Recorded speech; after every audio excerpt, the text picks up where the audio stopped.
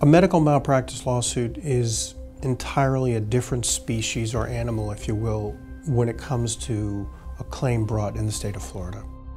It is very, very unlike the slip and fall case, the automobile case, the premises liability case, the negligent security case, whatever have you, even a products liability case, very different. And that's because doctors have lobbyists, and lobbyists enact laws to protect a certain group, in this case doctors. In every single medical malpractice case, all those records have to be sent out to an expert setting forth that the degree of care was substandard and as a consequence brought about injury.